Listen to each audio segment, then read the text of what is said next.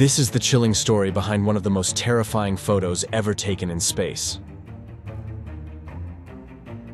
In 1984, astronaut Bruce McCandless II captured an unforgettable photo while floating untethered in space. Using a manned maneuvering unit, in short, MMU, he drifted almost 100 meters or 320 feet away from the Space Shuttle Challenger, creating a haunting yet mesmerizing scene. This mission was a pivotal moment for NASA, demonstrating new capabilities for astronauts to conduct repairs and rescue missions without being tethered to the spacecraft. The MMU allowed unprecedented freedom of movement in space.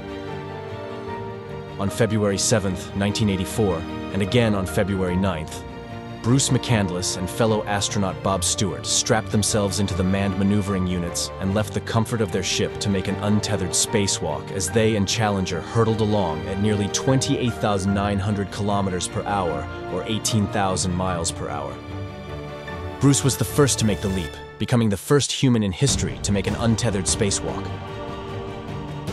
As they took videos and photos, they evoke a mix of awe and fear, highlighting both the beauty and dangers of space exploration.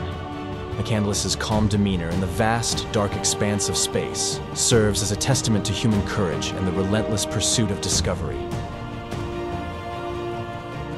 Until next time, keep exploring, keep questioning, and keep expanding the boundaries of knowledge.